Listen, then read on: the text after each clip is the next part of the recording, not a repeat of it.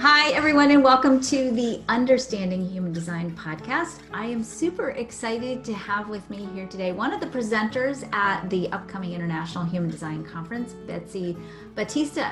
Betsy is a healer, a storyteller, an intuitive, a transformational coach, and she's been on a path of awakening all of her life, but certainly has been on a much more accelerated path in the last few years.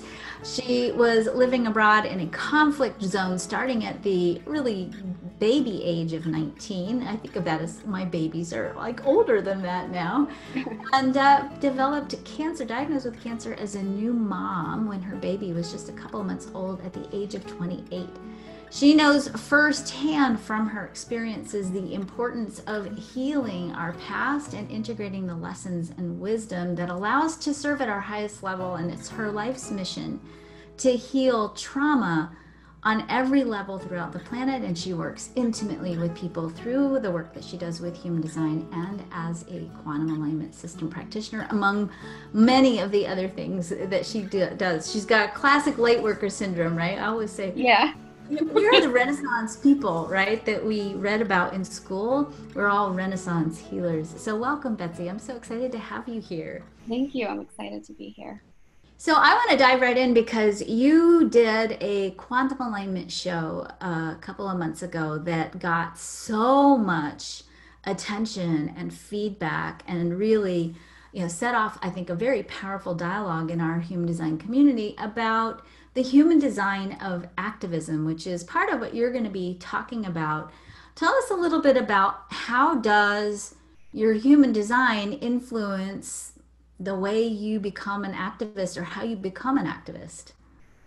Yeah. I personally think that the process of awakening is really the first step for any of us. And I think we live in a time where an unprecedented number of people are, as they say, waking up, some by choice and some not. I would say my first awakenings were certainly not by choice. And now I really lean into them. And if we're going to create the world of, as you say, equitable, sustainable peace that we are seeking and all dreaming of, I think, then we have to be willing to lean into the uncomfortable places. And we have to be willing to look in the mirror and say, where am I out of integrity? And where is the world out of integrity? Where am I perhaps complicit in that? How can I help to heal it? And I think that, our human design chart gives us this incredible roadmap to coming home to ourselves and to our authentic selves, to really reveal the places where we might be out of alignment and how we can make those shifts to tap into those higher purposes. So okay, I want to play a little bit of devil's advocate here because All I right. think there's I think an energy in the community of not just activism, but I think in a community of healers where we want to give, we want to serve, we want to take action so much that I find a lot of times we erode away our own foundation to a certain degree. We push, we burn out, we're not engaging in actions in a way that supports our energy. But yet, when we say, okay, go work on yourself first, we react like, oh, well, that's selfish. Why would I do that? Talk to me a little bit about that.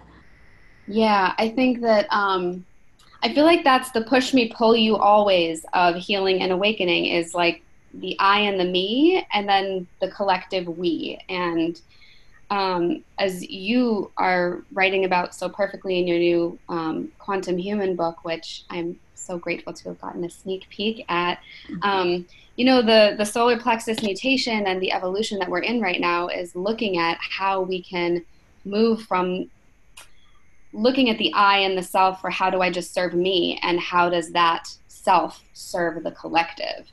Mm. And so I think, and has been a theme in my life this year, is like, how do I hold it with both hands?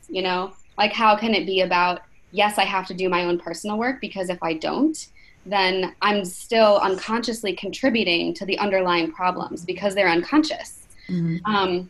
And also, like you kind of brought up that path of martyrdom that I think so many light workers and healers fall into by default, because we so want to give and serve that we forget to take care of ourselves. And you can't serve from an empty cup. I know this. I still work on this on a daily basis, of healing that kind of martyrdom pattern.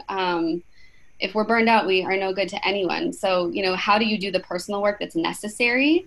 And how do you then translate that into actions that impact the whole? And that's a lot of what I'm going to be talking about in my talk at conference is, how do we find what the actions are that we're even called to? Because we all have different energies, and we work and function differently. So not everyone is designed to be like out in the streets protesting every day for 10 hours and all, some people just, that's not their role. And so it's how do you find what you want to make an impact on? Because frankly, this world needs activism in so many ways, in so many areas right now. It's never just one thing, and everything is connected. How do you find what you're meant to do? And then how do you find the way in which your energy can work sustainably to impact that thing? Because if you hit the pavement for days and days and days and are just going and then burn out, then, like I said, you're just done. Like, you can't keep serving. So it's both. So you're a generator. I am. How do you personally take care of your energy so that it stays sustainable and you're finding your right place of activism? Honestly, this is something that starts at home for me. I'm a mother. I have 2 young children, and I feel really lucky to have a partner who very much is non-traditional. I would say we have a very non-traditional relationship and a very non-traditional life. And from my own experience, just as a woman and a mother, I think there's a lot of patterns that got handed down to me about feeling like I need to do everything. And that in itself is not sustainable. And so it's really, for me, starting at home of finding the balance with my partner and seeing how do we hold everything, again, with both hands, like how do we support one another in balancing our home, caring for our children, doing our work in the world. He forces me to sleep. Like, I would stay up all night, if he didn't say you got to come to bed. But yeah, for me, it starts with energetic integrity, quite honestly, because I also have a defined will center, so I can just push through and do it. And that's kind of an Achilles heel of mine. And so sometimes, honestly, it takes support from outside of me for people to be like, you got to slow down, or you got to take care of yourself. And I think that's why you see that some of the most effective activism is community organizing, because we can't do it ourselves. Everyone brings a different gift to the table. Everyone needs that support from others to support them in whatever way their energy needs show up. And so it's going to take all of us showing up as we can and allowing ourselves to receive the support from those who are there to give it. Powerful. So I want to just explore something, because you shared with me and shared with everyone in your bio that you've had some pretty cataclysmic wake-up calls in the last beginning of your life as a young adult. Talk to me about, why do you think you had these really intense experiences? I mean, becoming a new mother and then suddenly discovering, oh, hey, by the way, I have cancer. That's a pretty cataclysmic event. And I'm wanting to be really careful and not say, you created this, because I think that's a little bit less than black-white formula. But talk to me a little bit about, what was that experience like for you, in the sense of it becoming a catalyst for your awakening, and why do you think you needed to be woken up at that point? Was it having a baby enough? God, only it had been.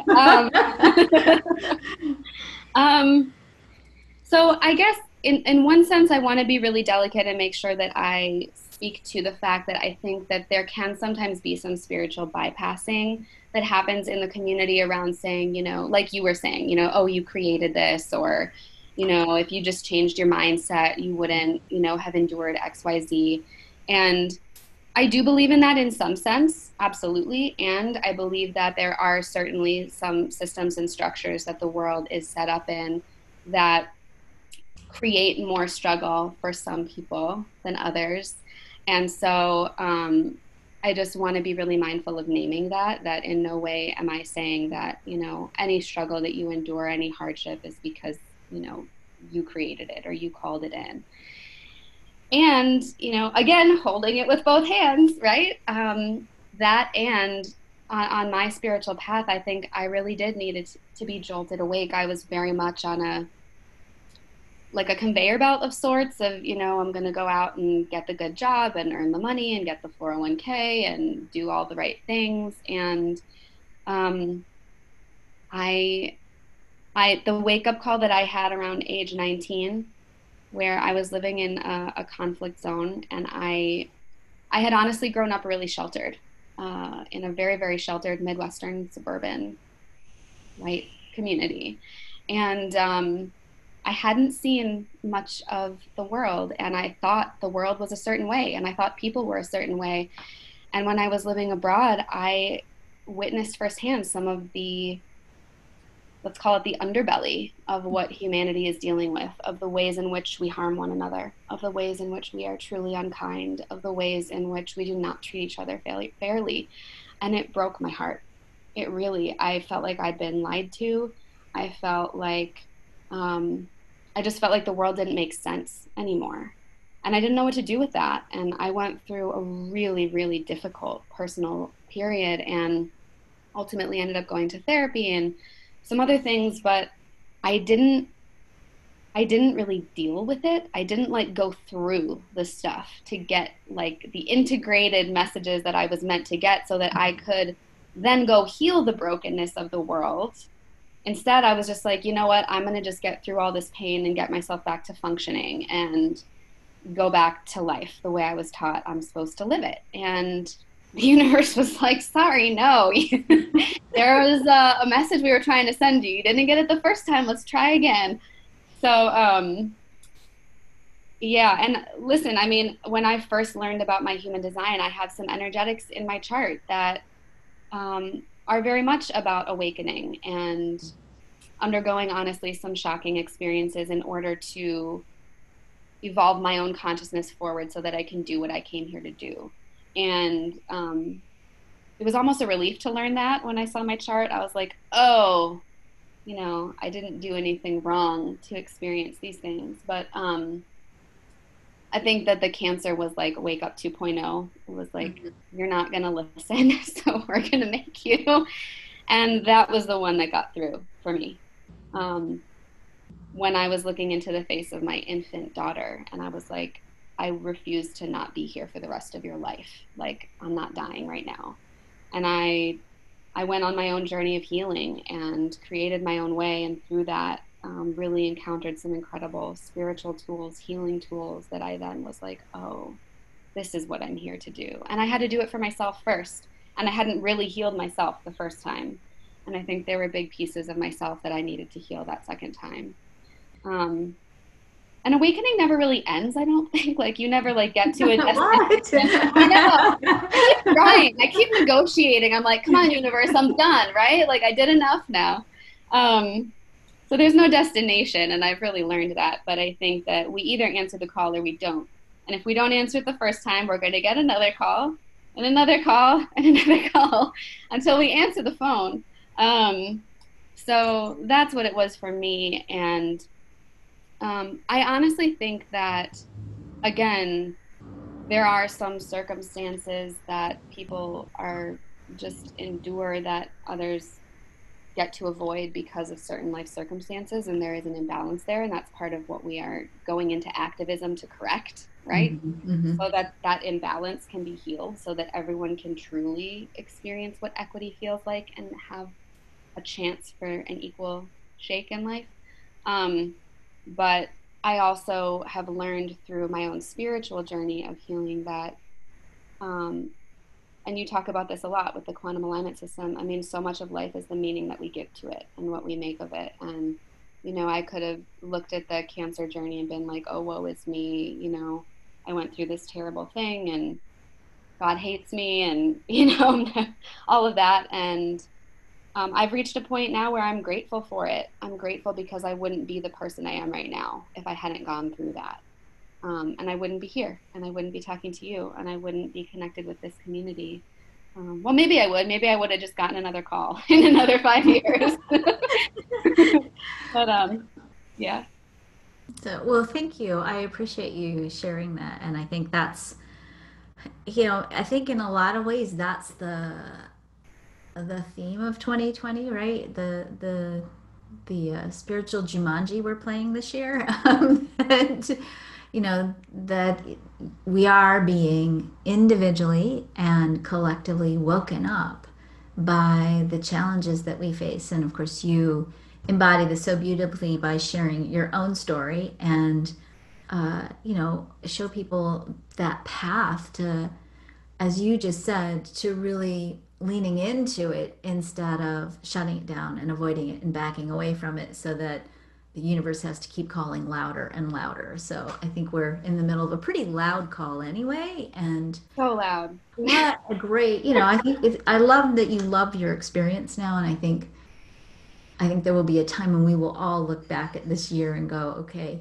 there was a before and there was an after, and we got to love this thing that cooked, that started the fire for what we create in the after. So, You know what though? And I like to remind people of this too, because I mean, I'm like 5 or 6 years out now from when I went through the cancer journey, for example. When I was in it, I didn't love it so much, like yeah. it wasn't like I was like, I have cancer, I'm in an awakening, this is amazing, I was like, I had to go through the muck, and Yeah.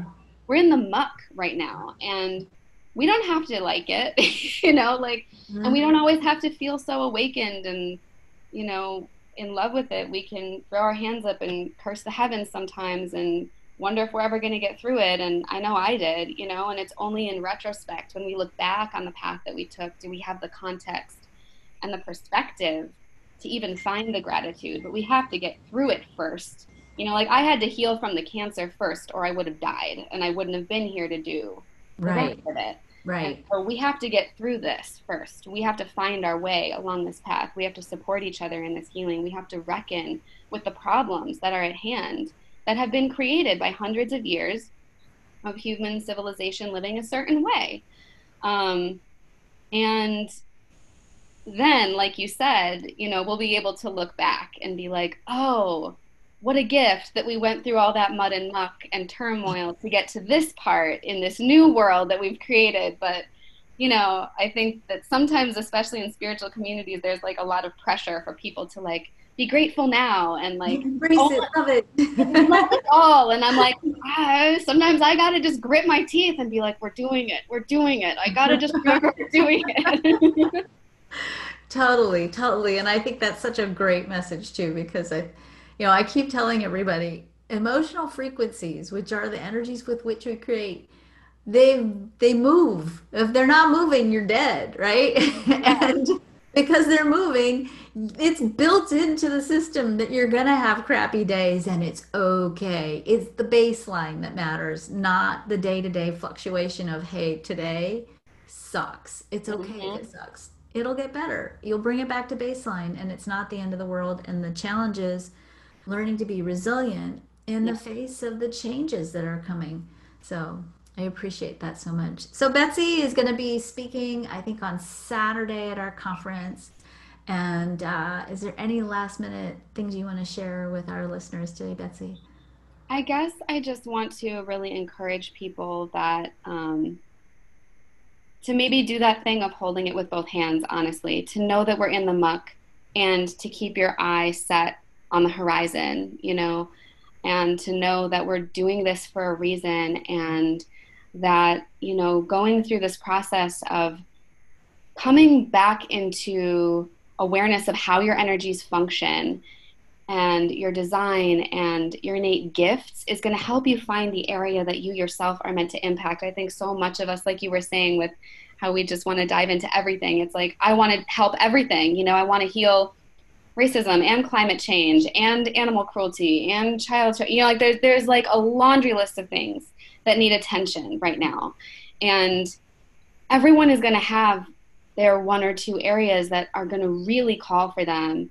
And so attuning to your energies, figuring out how you yourself work, where your heart really lies, and then really connecting into that community, because we got to do this together, and creating the community support around this activism, is the beginning of the building of the new world, because it's the community and the communal support that is going to create the sustainable new communal systems that we need in the new world itself. So they're going to translate. So I just be compassionate with yourself and be graceful with yourself and allow yourself to be on the journey. And I hope that you'll join us at conference. And if you want to learn more about how to align your energies with your activism, I hope you'll join me. Awesome. Thank you. Thank you for joining us, Betsy, and thank you all for listening to us today. Thanks, Karen.